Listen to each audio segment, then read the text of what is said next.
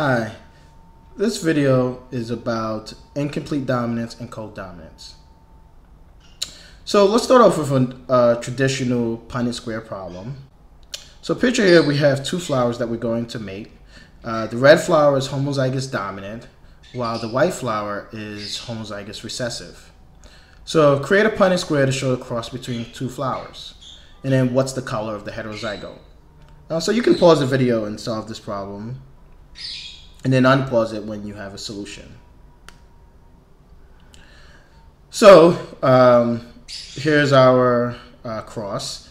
We set up our key as normal. So big R is red and little r is white. And our parent genotypes are homozygous dominant and homozygous recessive. And if we fill in our Punnett Square, we'll see that 100% will be heterozygous. And we assume here that our heterozygotes are, of course, going to be red because red is dominant over white. So we expect to see 100% heterozygotes, which are going to be red. So let's see what actually happens with this species of flower.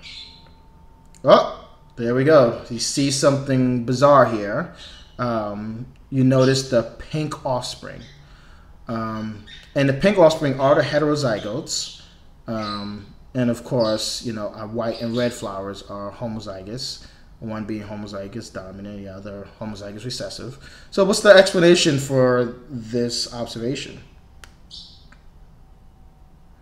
This brings us to a concept or a mode of inheritance called incomplete dominance. And basically, the definition is that heterozygotes display an intermediate phenotype. Intermediate between the red and white. The intermediate between red and white is pink. Another way to think about it is the heterozygotes sort of display, you know, a blending of the traits. You know, it's like if you were to mix red and white, you get pink. Now that's the intuition, but I'll be careful because that's not what's really happening. The alleles are separate; they're not mixing, and so maybe that's the way you remember it, but you know, you should understand that it's an intermediate phenotype. So that brings us to the question: how do we represent this genotype? And so traditionally, we would say that, you know, we have big R, little r, but we want to figure out a different way of writing it, because if we have big R, little r, that might sort of confuse us into thinking that red is dominant over white. And of course, what we see in this case is that it's incompletely dominant over white. So it's dominant over white, but not completely. So that's the sort of intuition that I have. Anyhow, back to the genotype case. So, you know, typically you might write the red flower as R1 to show that it has the first version of this sort of allele. And in that case, the white flower would be R2 because it has two copies of the second version, which is the white. And then the pink flower might be R1, R2 to show that it has one copy of each of the red and the white.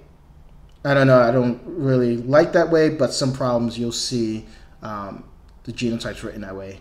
Another way might be, you know, big R, which is the normal way, and then the heterozygote would be big R, little r, and then of course the white flower would be little r. You could go that way. You have to just be careful of not confusing the mode of inheritance with the regular dominant, recessive dominant inheritance. Another way, you might write big R for the red, or you might, and then the big W for the white, and the W would stand for white, of course. And the heterozygote, the pink flower, would be big R, big W. I think that's a sort of neat way to do it. So, you know, you have your preference. Just make sure you don't confuse this with normal dominant versus recessive relationship. So let's solve a problem. So show the cross of two pink flowers, and then, of course, what are the possible offspring. So I would pause the video here and solve the problem, and then unpause it when you're ready for the solution. So since this is incomplete dominance and we're crossing two pink flowers, I think, you know, ideally you start with your key. So I'll keep the traditional way in this example. So big R will be red, little r will be white, and then big little r would be pink.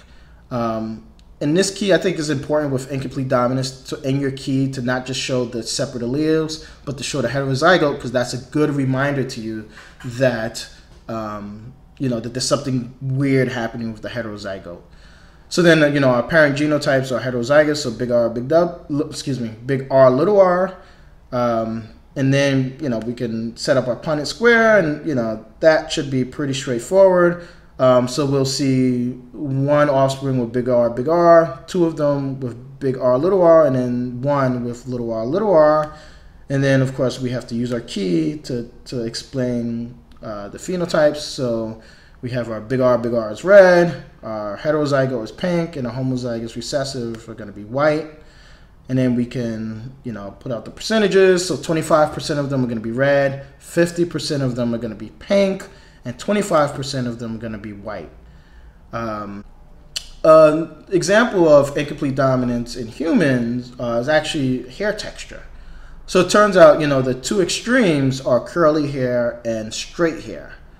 And so, you know, the homozygous dominant would be curly, homozygous recessive would be straight, and then our heterozygotes are going to actually have an intermediate between curly and straight, which of course is wavy. So real life example in humans of incomplete dominance. Now this brings us to actually another mode of inheritance. Let's look at this flower here. Notice that this flower has red and white splotches. So what's the explanation for this phenotype? So this is something called codominance instead of incomplete dominance or normal dominance.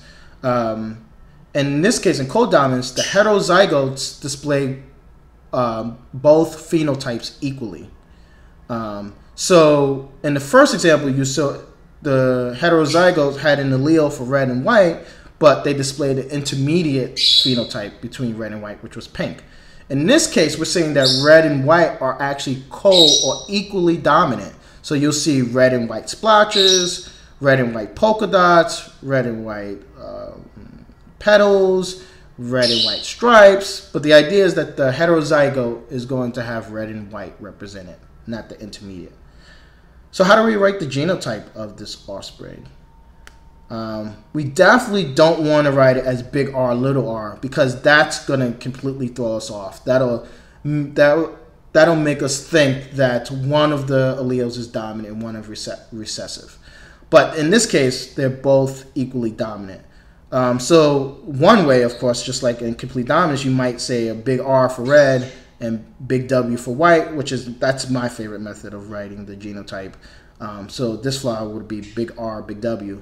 Another case is using the superscript method that we saw in the incomplete dominance, but in this case, well, the base letter will be C or any other letter, and in this case I chose C for color, and then superscript might be the R or the W. So the heterozygote might be C superscript big R, C superscript big W. And that's a way of showing it. I'm showing this to you because you'll see this in some examples, even though that's not my personal preference for writing out the genotypes. So let's do another problem. So we're going to say a completely red flower is crossed with this red-white pattern flower. So show the cross and the possible offspring. So why don't you pause the video, solve this problem, and then unpause it when you're ready to work through it together. So we set up our key. I'm using my preferred method for the key. So big R is red, big W is white, and then big R, big W, the heterozygote is red and white. Again, when there's something weird, where there's something going on with the heterozygote, don't just write the key with this two separate alleles. Also write out the heterozygote. And the parent genotypes are going to be big R, big W, and big R, big R. So we set up our Punnett Square. This part is pretty straightforward. And then so we'll see that half of them are going to be big R, which should be red. and then half of them are going to be big R, big W, which should have the red and white patterns. So in a nutshell, that is incomplete dominance and codominance. I hope this was helpful. Thank you.